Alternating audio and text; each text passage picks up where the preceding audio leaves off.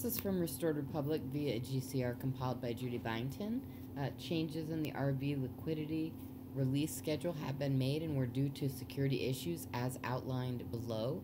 Testing of the system in Canada and the U.S., a hold on the Dinar, a Canadian financial system blackout, deliveries of newly minted coins and bills to banks, status of the 9 states with deep state governors who ordered shutdowns, and geopolitical GCR-related issues.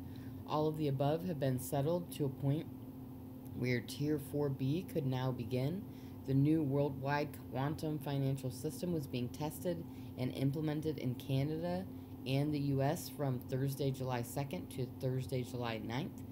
A 72-hour hold on the Dinar and Canadian financial system blackout both ended at 9 p.m. Eastern Time, Wednesday, July 8th.